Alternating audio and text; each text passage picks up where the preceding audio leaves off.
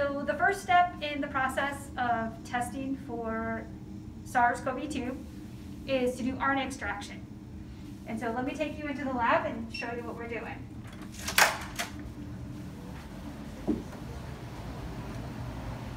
Since this is a medical lab, the first step is actually bringing in the samples and having a good intake process and having a robust way of keeping track of all of our samples through the system. And so that's what the people are doing over there with the computers, is bringing in all of our samples and giving them accession numbers and ways that we can track them through the process. So then when we come over here,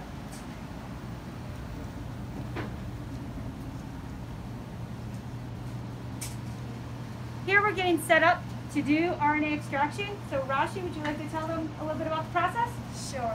So we get our samples from the hospitals or different universities. Once we get a sample, we transfer everything from there to these vials so that we can re-extract it further. From the samples, then we take 140 microliters and then we add it to a tube, and then followed by the lysis buffer.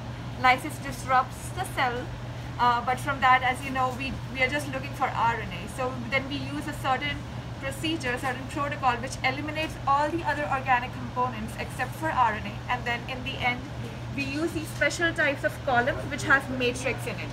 These matrix have the capability to bind with RNA, but not other things.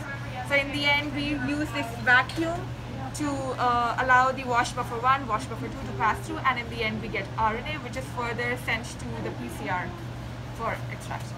Yeah. Thank you. So after this, we will take the RNA samples and we will go over to PCR. And this is the second step of our process, which is our Pcr Lab.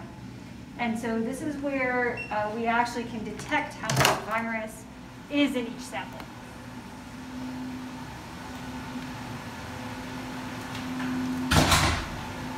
So this is Evie. She's actually getting the plate set up to run the PCR.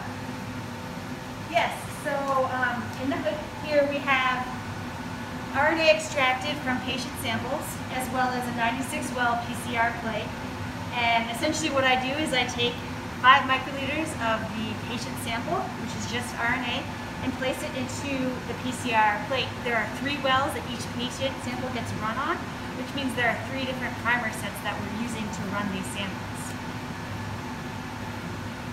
And so with the 3 primer sets, we're looking, 2 of them are looking for the SARS-CoV-2 virus, and 1 is proving just that we have a human sample present. And so that's just kind of a control to make sure that either the sample was taken correctly or there wasn't any error in our RNA extraction. So once the plates are all set up, we run them on our Pcr machines. And the Pcr machine will give you an example similar to this. And so basically, once a primer set starts amplifying, which means we can detect it, then we start getting these lines that come up in a very regular pattern. And so that is how we determine that we have something positive. And so this particular plate may or may not have a positive patient sample on it, because we have those RP primers that amplify for every sample because it's a human sample, and we also have positive controls. So the last step in our process is to actually take the results from the PCR and to then create an actual result document for the healthcare providers. And so our team in the office is creating these final report results and then faxing them to the different providers and the health department.